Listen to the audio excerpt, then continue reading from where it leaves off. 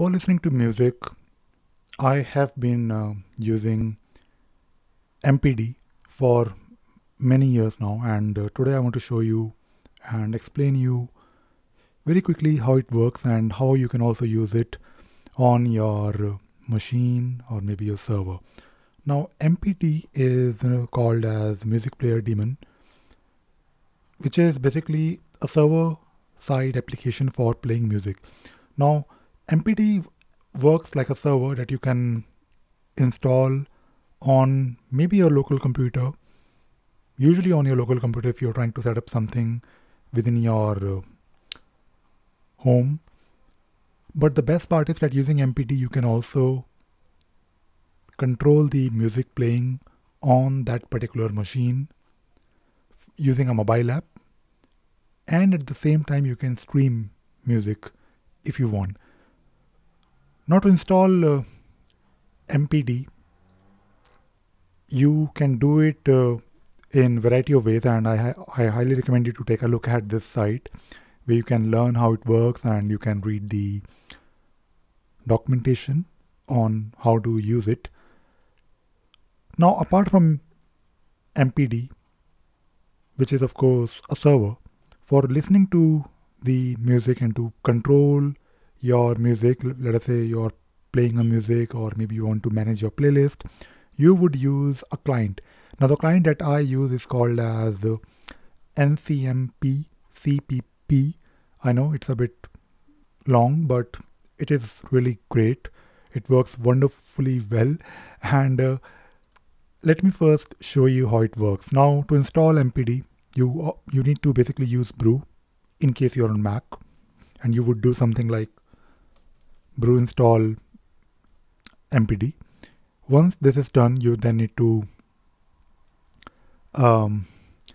install ncmp cpp, and that is it. Of course, you need to do few configurations, and I will show you the configurations very quickly. Now, the very first thing that you need to do is you need to create this file called mpd.conf, and you can create this file in your home directory within a directory called as .mpd, and then you can configure a few things in this particular file.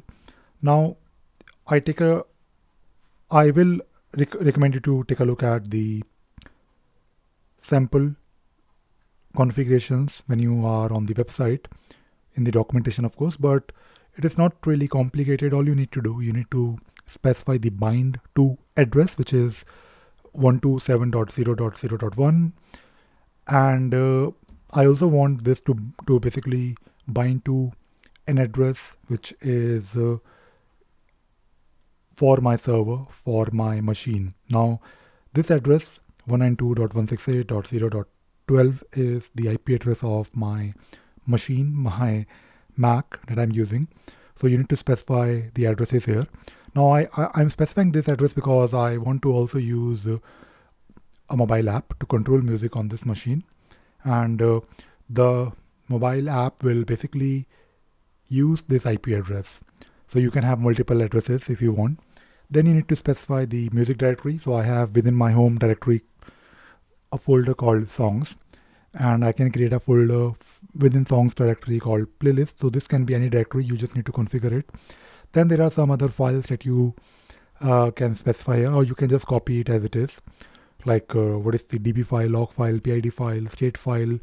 Auto update is something that I keep it as yes. So whenever I add a new file or new music file in my playlist or in my songs directory, MPD will auto refresh the database. Then you need to specify the audio output.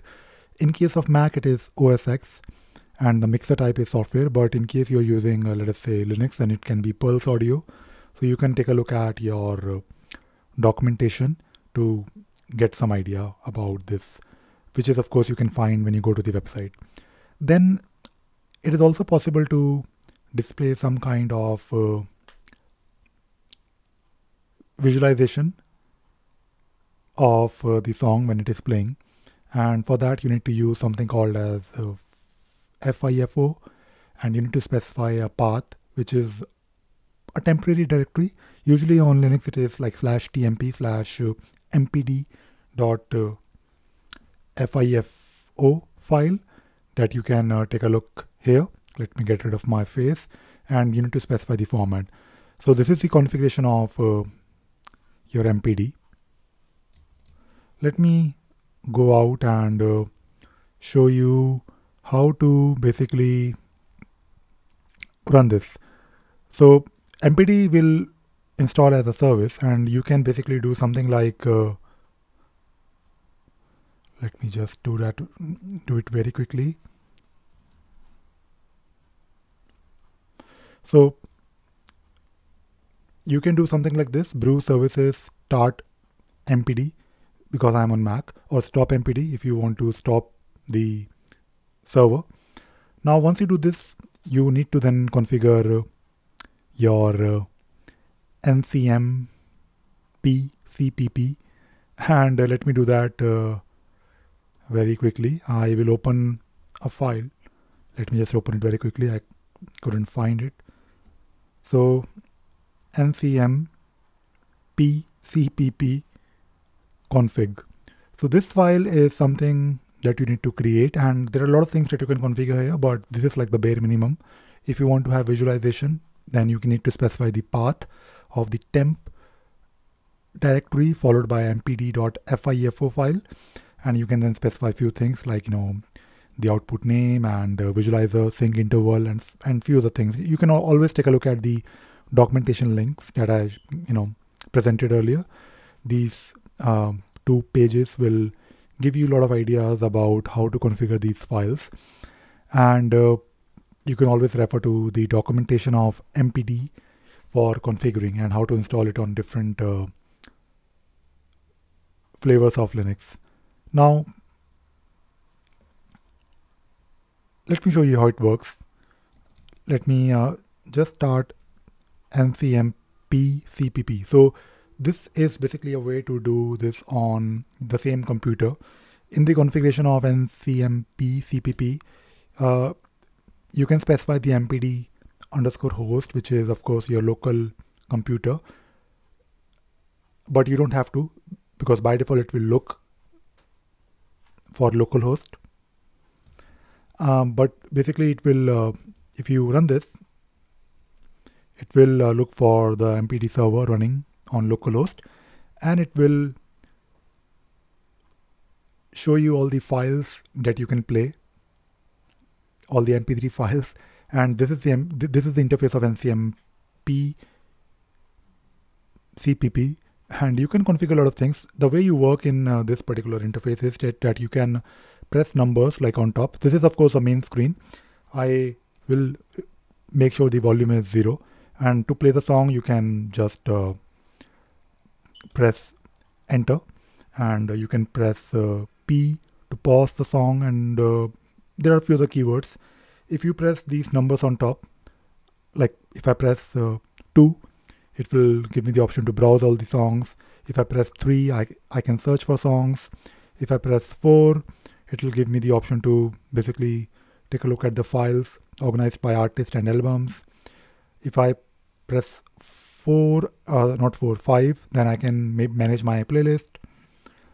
If I press 6, I can add tags to my files. If I press 7, I can decide the output. You can have different outputs. Maybe you want to play in different audio outputs. Maybe you have these configured. For me, it is of course very simple. I just have my Mac along with the visualization, which is my _FIFO. If I press 8, it will show me the song playing. So this is actually the music visualizer. And if you press space, it will have different options, and it looks really good and really cool because you're doing it on terminal, which is really nice. And I can go back to the number 1, the first screen here. And by the way, I don't have to use the ncmp cpp for playing songs on the server. I can simply do I can simply control this using the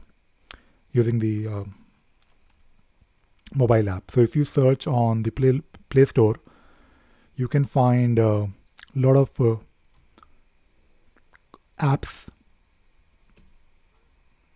that can basically let you control the music on the server, and these apps work exactly like the client Ncmp Cpp, but of course it is on mobile, and it is a bit convenient. No, it is a lot convenient, because let us say you're roaming in your house, and maybe you're in the garden, or maybe you are just too lazy to control the music by getting up and pressing the shortcuts or keys on your keyboard to control the playing music. You can simply do it using the mobile app, and that is really convenient.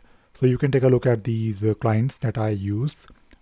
You can use any one of them. It is totally up to you.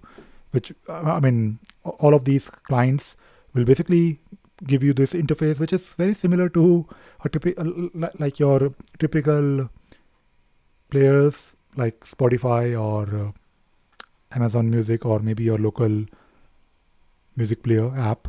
But of course, we are doing it on a different machine. We are basically using this app or Ncmp Cpp to control the music.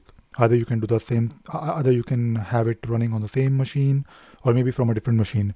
So Ncmp Cpp can also be installed on maybe your other machines. Maybe you have a small netbook. I have a small netbook that I use for doing small things, and I actually use it for controlling music on the main machine.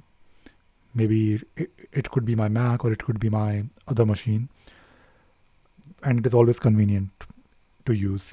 So this is all I wanted to share in this video. I hope you enjoyed watching this video